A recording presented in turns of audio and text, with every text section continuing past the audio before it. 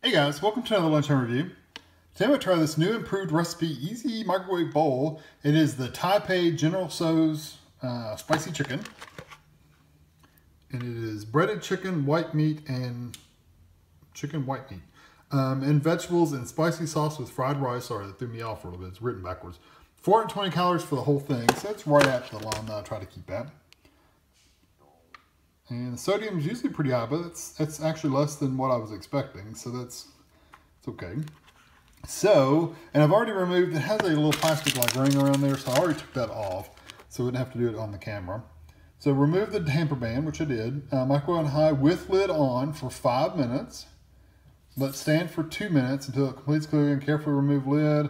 Container will be extremely hot and settling will occur. So you don't have to do anything, you don't have to add anything to these, just get it in there.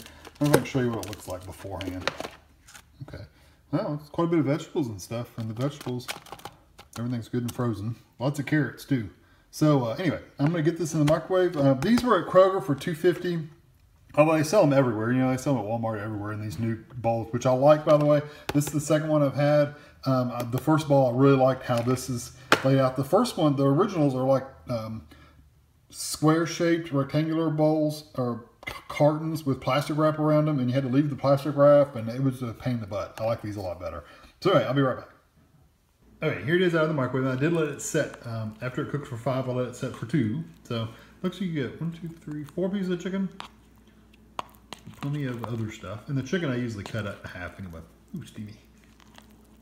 So anyway, there it is. Boy, steam. There it is, out of the microwave. I'm gonna let this cool off, stir it up really good. Lots of carrots, that's for sure. And I'll be right back. Okay, it's had a little time to cool off. I've been blowing on it, but it's probably still really hot, and I'll end up burning my tongue off. But here we go. Got chicken, broccoli, carrots, plenty of rice, a pepper. Everything I saw in there, I put on here. There might be other stuff in there, I can't see it. But here we go.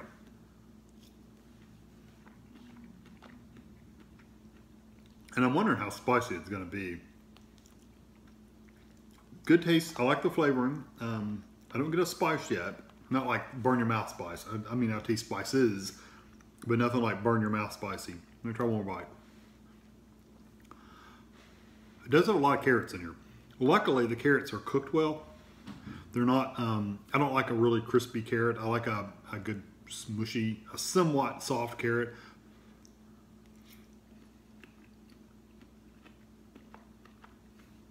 Same with the broccoli. The broccoli is cooked really well.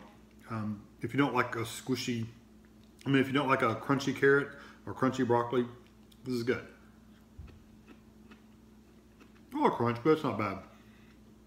Overall, the flavor is good. It's not spicy at all. I was expecting like heat spicy, like burn my tongue spicy, but it's not. It just has a regular traditional Asian spice, like a soy sauce or something like that. Really, I'm surprised it wasn't spicy. So, that being said, do I like this? I do like it. Would I eat it all the time?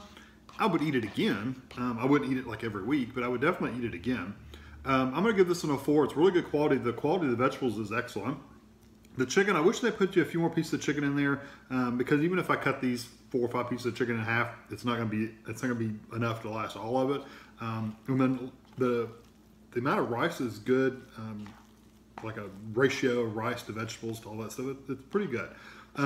Overall, I would give it even higher. I would probably give it a 4.5 if it had a little bit more of a spice when they say spice. This one is spicy, right? Yeah, spicy.